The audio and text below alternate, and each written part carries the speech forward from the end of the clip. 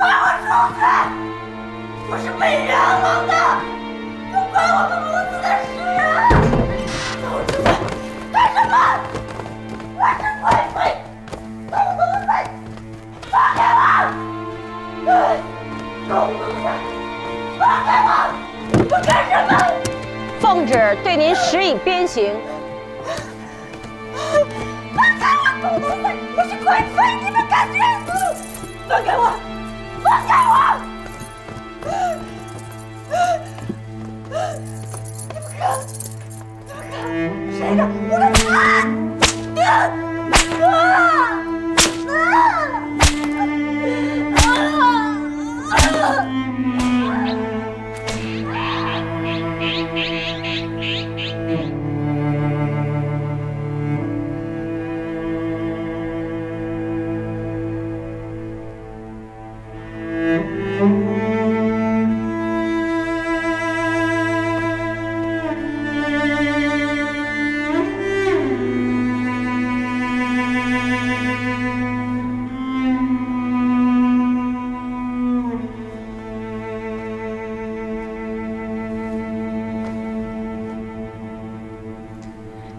娘娘，喝点参汤吧。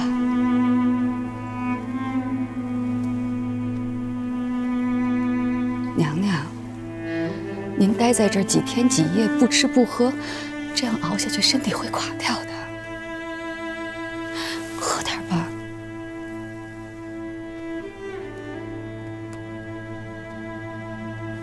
姐姐，你还有永基呢。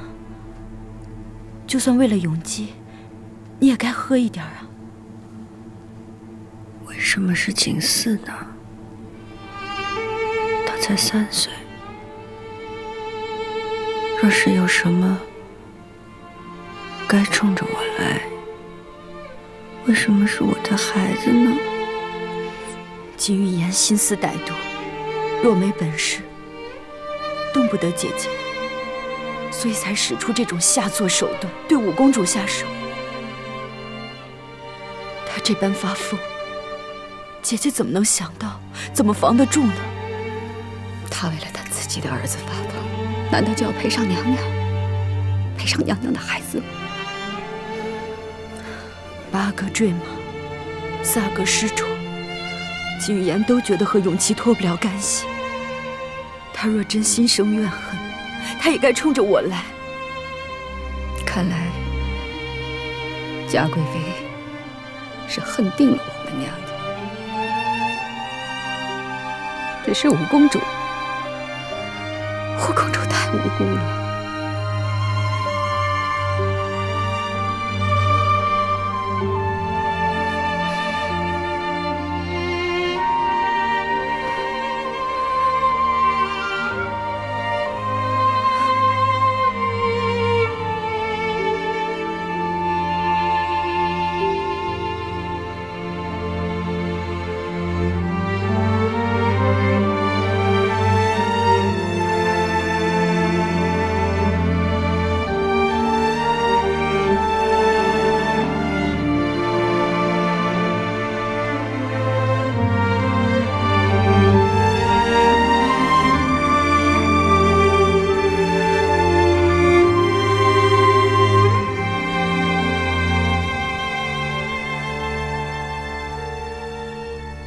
这都5月里了吧？5公主和6公主没了，都快1个月了。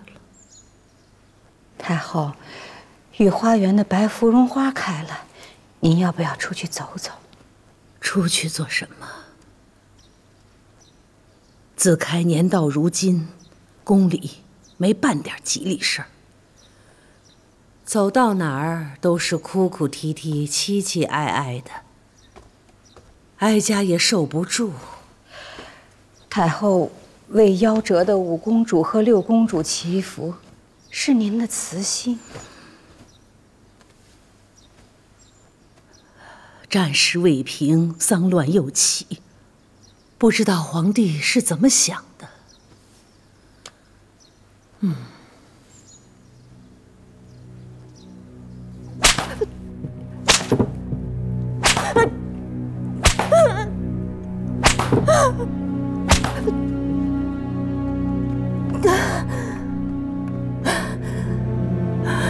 每日的鞭刑我受着，可我是冤枉的。公主不是我害的，我是冤枉的。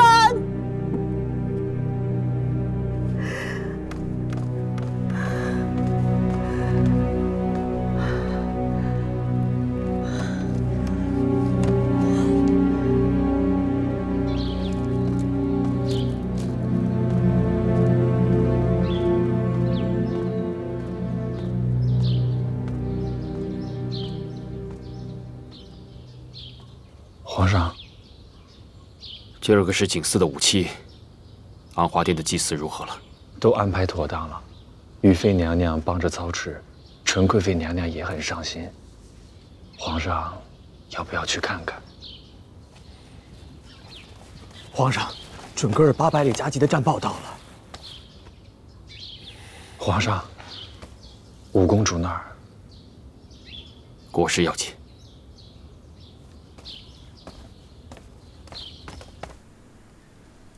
皇上接到战报，便忙到了现在，连晚膳都用得极匆忙。皇上忙于国政，本宫会替他上一炷香，以告慰景祀。微臣已跟皇上请求，跟李公公一起送五公主一程。多谢你们。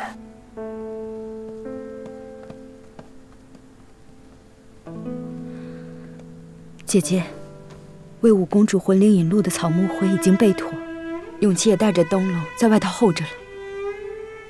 时候不早，我们该去把五公主的魂灵给召唤回来了。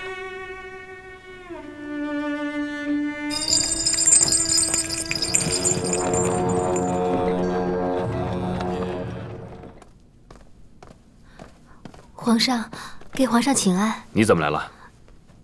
臣妾担心皇上的身子。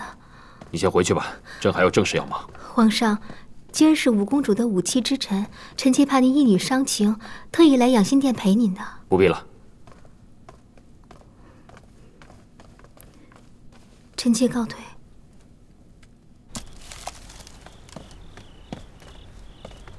娘娘慢走。这金答应害死了五公主和六公主，皇上怎么还一直没把她处死啊？这御氏一族为我军送来粮草，又一同抵抗准噶尔，大有注意。皇上呢，当然得顾着金氏的母族和他3个儿子了。这金答应的儿子们，一个被皇上冷落，一个又摔残了腿，真是不济。不过他也是以答应位分处置，每日挨10鞭子而已。若想想他真的死得一了百了了，还真是不够解恨的。那日兰翠与奴婢说嘴，说她碰上了守坤宁宫的赵九霄。赵九霄，那小子怕是看上兰翠了。主儿，你别听他瞎胡说。兰翠啊，赵九霄都跟你说什么了？那日赵九霄与林大人喝酒，林大人含糊其辞地提起8个坠马之事有一处，还说什么有银针。奴婢再三追问，赵侍卫却什么也不知了。可晋中说，凌云撤下皇上复命的时候，没提过什么银针呢。王禅办事可小心。主放心，王禅办事绝对小心。或许是林大人重情重义，即使他查出了什么，他也不会跟人说的。更何况，这许多事根本无迹可寻。就算他嘴硬，但心里还是有本宫的。奴婢听说，林大人忙着在宫中当差，根本没空回宫外的宅子。他们夫妻之间好像不大和睦，恐怕是林大人心里还有主的缘故吧。林大人，这5期祭礼已经结束，白花也用不着了，不如你一并交给我，我替皇后娘娘收了吧。是。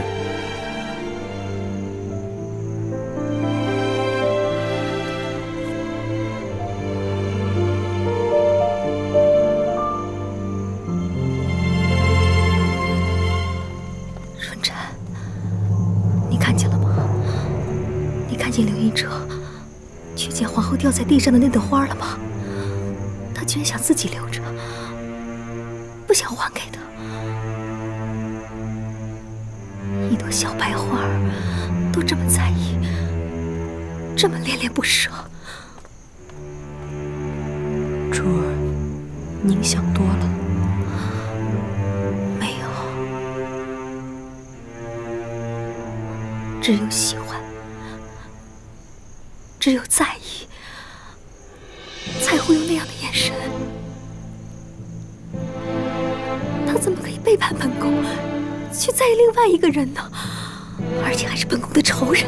不会的，林大人不是为了您才隐藏罪着的吗？他哪里是为了本宫？他根本就没有怀疑是咱们做的。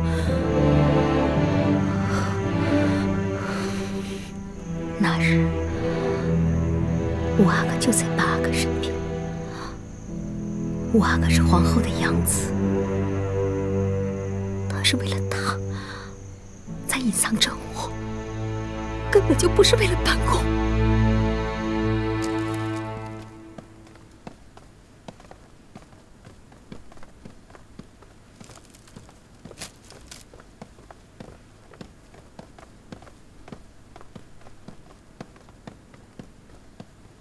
臣妾给皇上请安。起来吧。皇上什么时候来的？刚从养心殿过来。如意啊，朕没能赶得上去景寺的祭礼。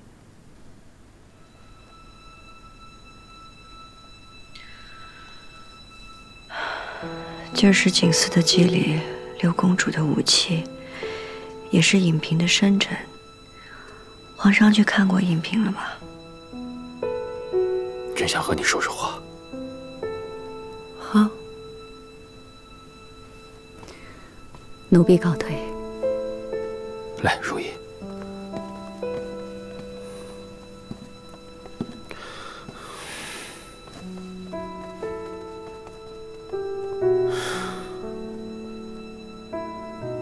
如意啊，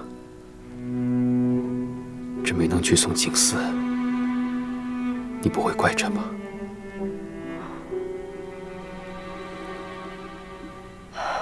怎么会呢？臣妾知道您忙于政务。政务是吗？但主要是朕不敢面对。如意，朕着实想念景寺，心里面难受得很。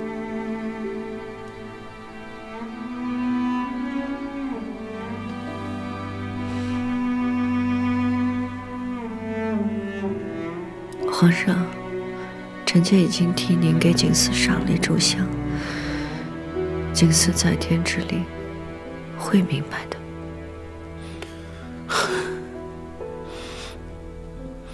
这个阿玛是不是很没用？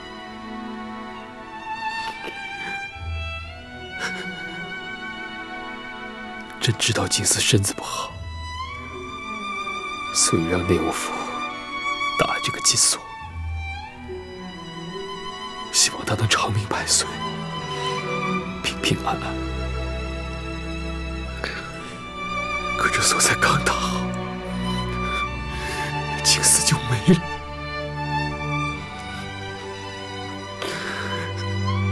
是朕晚了一步，是朕无用。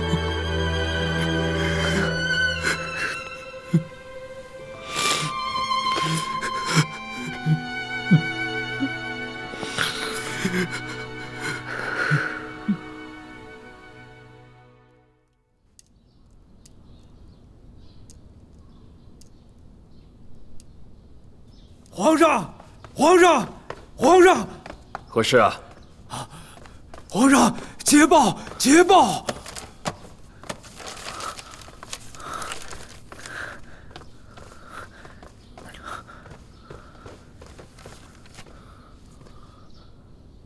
好啊，好啊，把马令部将士与我大军前后夹击，又有御史粮草供应，达瓦齐弹尽粮绝，无可调之兵，众心离散，纷纷投降。是啊，我大军出其不意攻入敌营，达瓦齐及部下措手不及，自相践踏，万余兵丁顷刻瓦解。达瓦齐率亲兵仓皇逃遁，黎明时分被我追兵擒俘。端署长公主呢？是否安好？端署长公主被达瓦齐携于身边，一切安好，先由我军接回照料，毫发无损。好，这算对得起皇阿娘了。传朕旨意，将达瓦齐家人接送京城，不得怠慢。尤其是长公主，慎之又慎，不许有差错。不过，达瓦齐真有这般善待长公主吗？端署长公主她已有身孕，达瓦齐所以百般顾惜。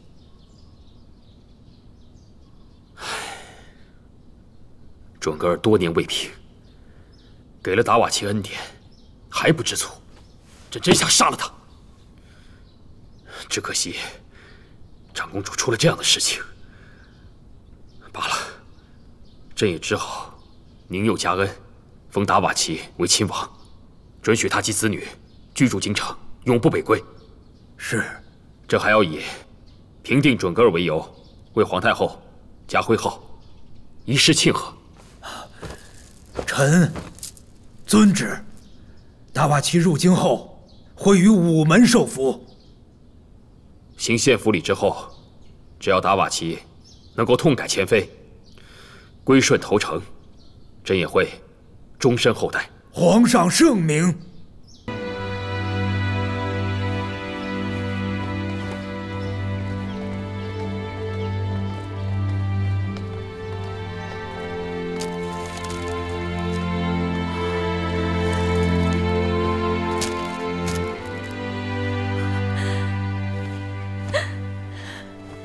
儿臣拜见皇额娘。快起来，快起来吧！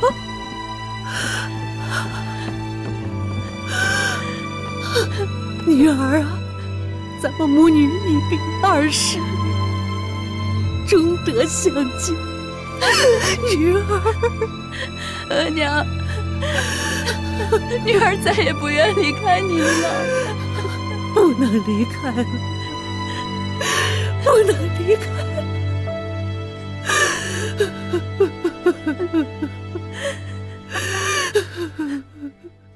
儿臣以探视端叔姑母为由，去达瓦齐的府邸看过了，他还算安分。探子也来报，说他心智跌堕，放荡度日。达瓦齐不耐京中风俗，每日向大池中央驱鹅逐鸭。沐浴其中以为乐趣，他还耽于饮食，大吃大喝，日夜不休。皇额娘昨日还和朕提起，说达瓦齐糟蹋府邸，酒气逼人，要横绰移去慈宁宫居住，朕也允了。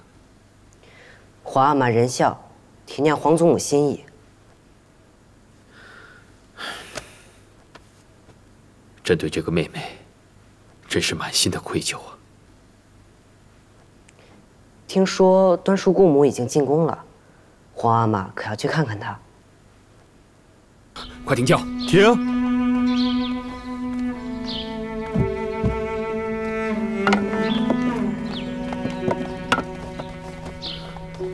你我兄妹多年未见，不必行大礼。不，先君臣，后兄妹，横绰不敢僭越。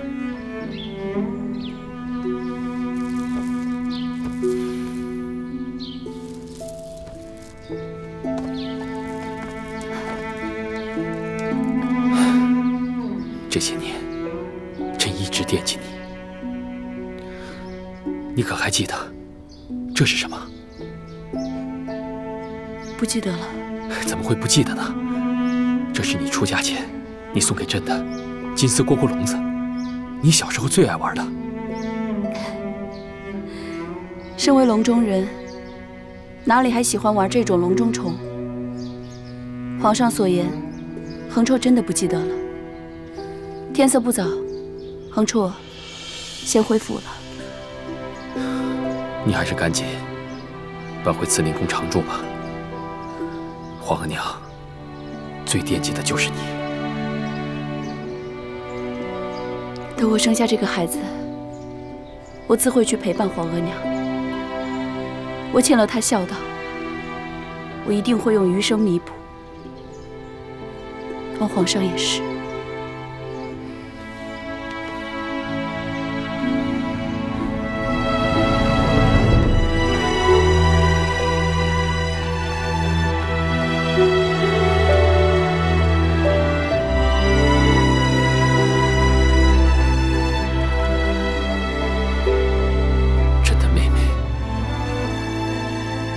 不会原谅朕了。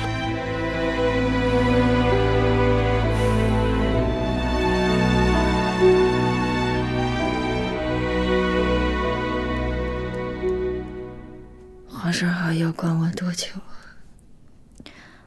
主，您再等等，或许皇上很快就放您了。放过了我，什么时候能放过我的孩子？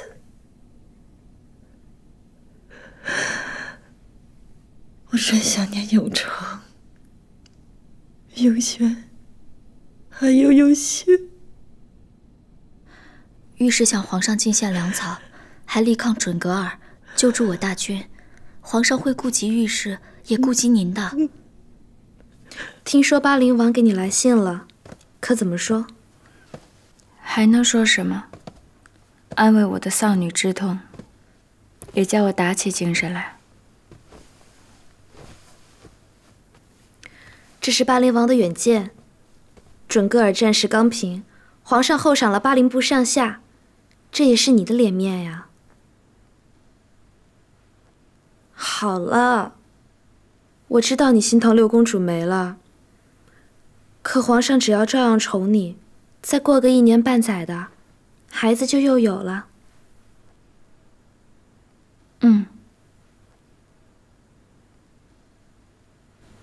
朕已经命人重新绘制地图，将准噶尔之地详细详度，完整的载入皇御全图了。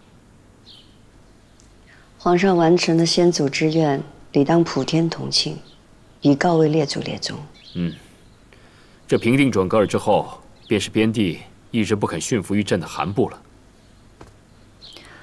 韩部与准噶尔素来亲近，皇上已经平定了准噶尔，收复韩部也是指日可待。朕也是这么想。如意啊，有件事情，朕想和你商量。朕平定准噶尔之后，万国来贺。此次战役，金氏的母族御氏一族颇有贡献。这前朝后宫都有庆典。朕想着，这样的场合，若是金氏禁足不出席的话，朕是怕御氏会有非议。皇上的意思是，金氏禁足之后，一直是以答应的位分对待，每日还要受鞭刑。朕想，为了顾及御氏的颜面，朕想停了他的鞭刑，复他贵妃之位。来日他要是见到了御氏族人，也不会说咱们亏待了他，委屈了他。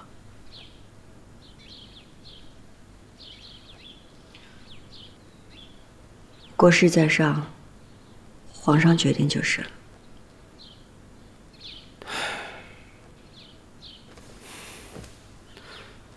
如意啊，朕也是出于无奈，为难你了。儿子请额娘安。儿子，太好了，真好，真好，额娘又能常常见到你了。额娘受苦了，这次叫儿子来有什么吩咐？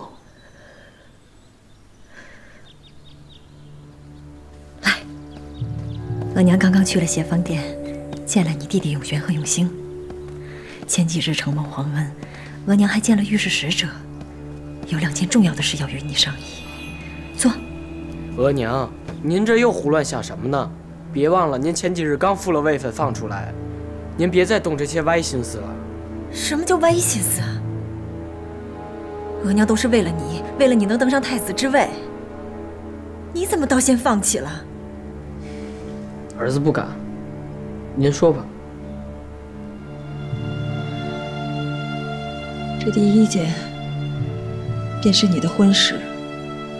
额娘一直替你留意着好人家，皇上也答应额娘了。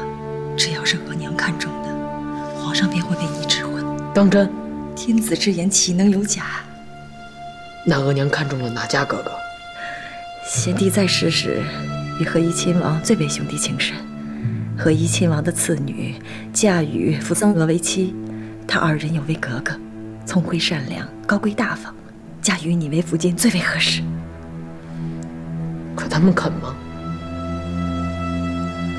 夫凭妻贵，妻凭夫贵都是一体的，他们当然肯了。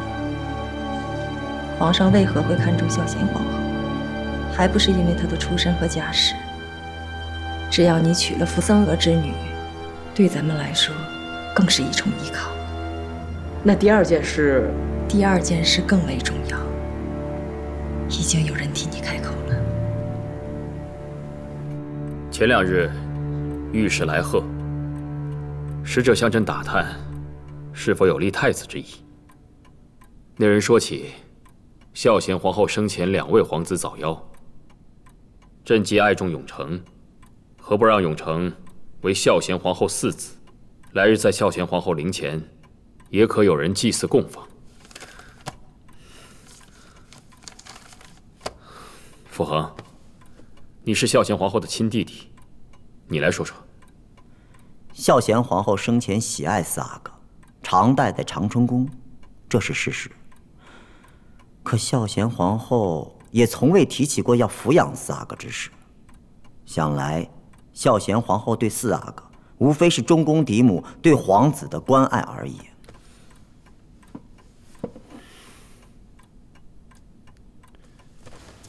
额娘，这事妥吗？不妥，不妥，不妥，不妥，不妥！额娘，此事不妥。这有何不妥？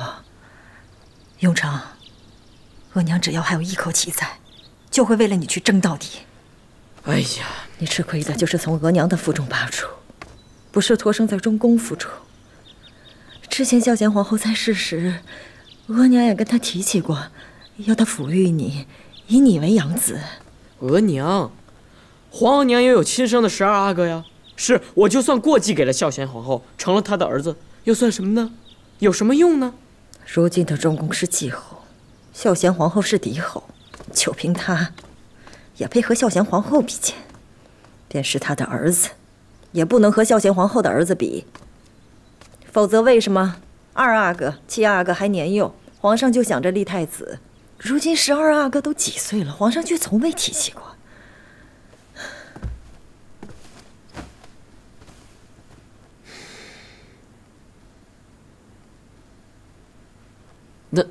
那咱还是慎重慎重吧。相信额娘。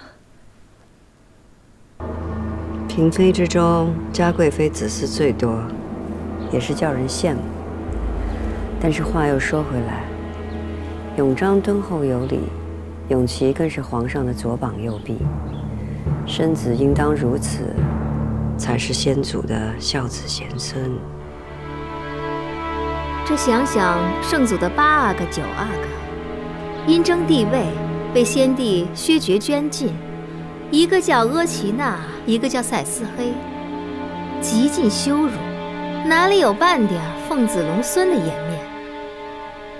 你们是拿圣祖8阿哥允祀与本宫的8阿哥比吗？嘉贵妃如此多心，是说皇上也会有这样的儿子吗？皇上的孩子自然不会如此，更何况臣妾的儿子，一个行8，一个行4，也是占了运气的。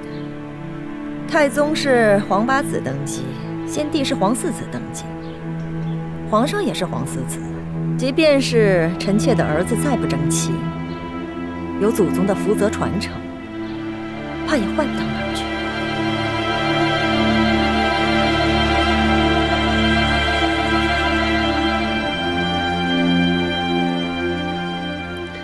皇子们自然会受到先祖福泽的庇佑，只是嘉贵妃，你需慎言。臣妾知道。行了，今儿都散了吧，都回吧。娘娘，娘娘你怎么了？皇后娘娘，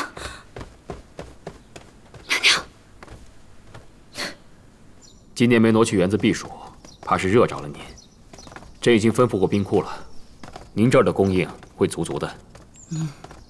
不去园子里也好，车马折腾也麻烦。再则，在紫禁城里，彭绰和横提来看哀家，也方便。是啊，皇娘手抄的经文，儿子已经吩咐人发散下去了。这是积德的好事。哀家抄抄经文，心里也安静。皇娘安心的颐养天年，儿子自当孝养。皇上，皇后娘娘突然晕眩。怎么说？哎，皇帝不必问了，赶紧去瞧瞧。儿子先行告退。走。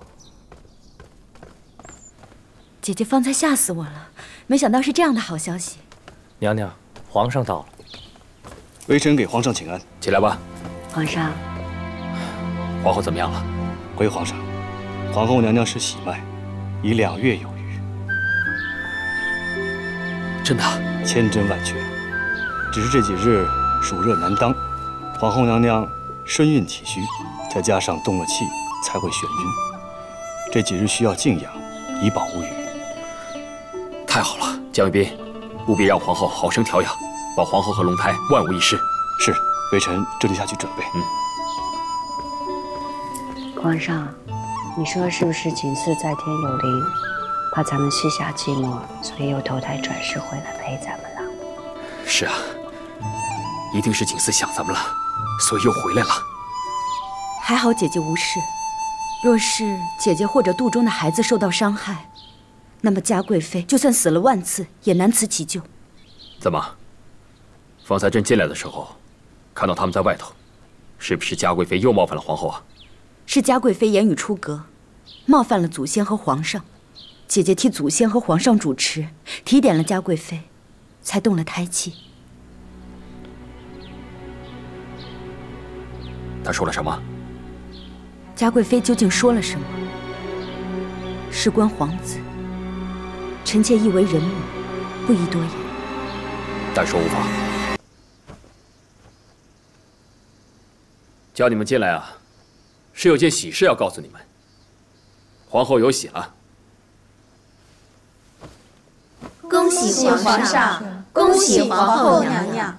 都起来吧，坐。谢皇上。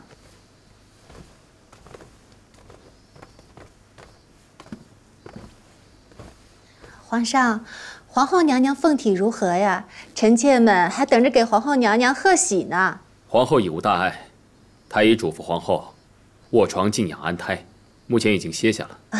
那臣妾们就等皇后娘娘凤体无虞了，再向她请安道喜，只盼着皇后娘娘凤体安康，能再得嫡子。朕也盼着如此啊。如今中宫再度遇喜，朕心甚慰。目前宫中最要紧的事，就是皇后和龙胎的平安。是。嘉贵妃，皇上，皇后遇喜，朕打算喜上添喜。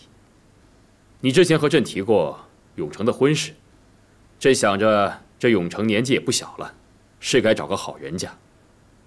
你是永成的额娘，你有什么好的人选，可跟朕说说啊？多谢皇上为永成打算。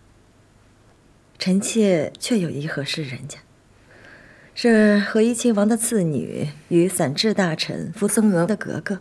格格是皇室血缘，奉子龙孙，与永成最是般配。奉子龙孙，你倒是挺会替永成打算的。凡事往高里攀着去，不枉费永成行8行4的福气，祖宗庇佑的福泽。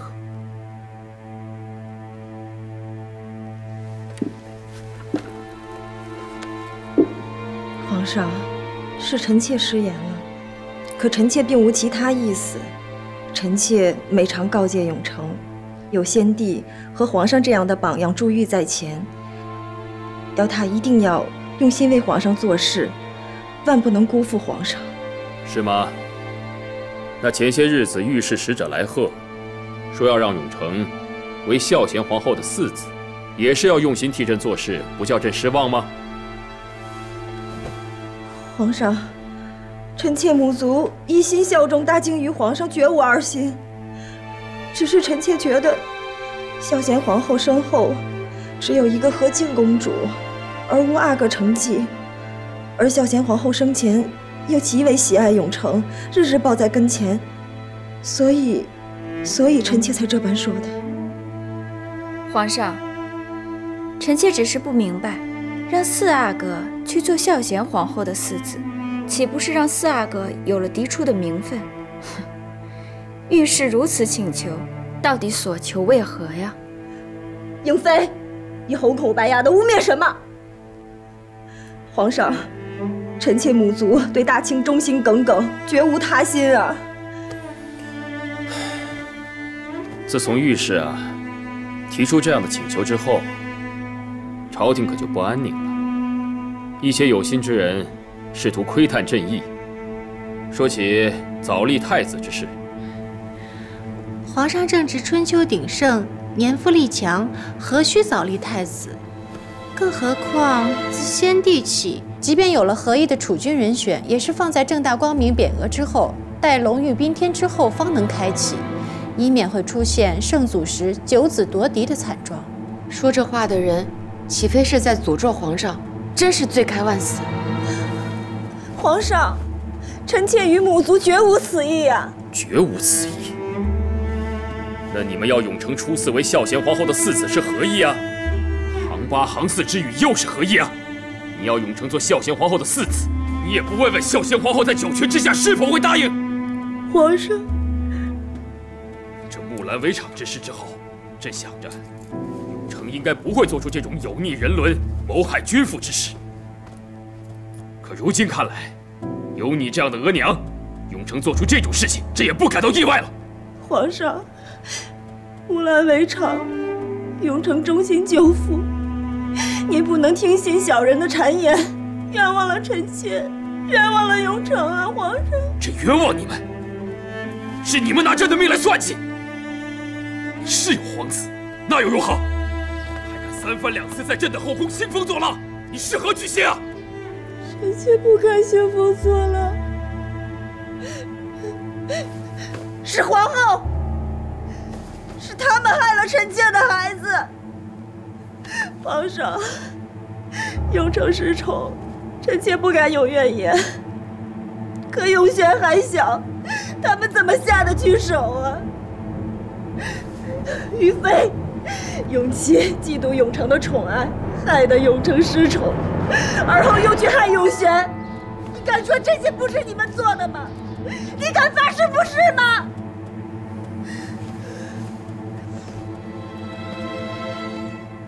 苍天在上，我克里叶特海兰，若有心想害嘉贵妃之子，便不得好死，死后坠入阿鼻地狱，永世不得超生。嘉贵妃，你口口声声说别人害你的孩子，那么你呢？你敢发誓吗？你敢发誓，你没有害死孝贤皇后母子，你没有害了皇后娘娘、五公主、六公主，没有害了我跟永琪，这些你敢发誓吗？还有惠贤皇贵妃、梅嫔、宜嫔、阿若，这些人你全都没有害过的话，你就用你母族的荣耀，还有你孩子的性命发誓啊！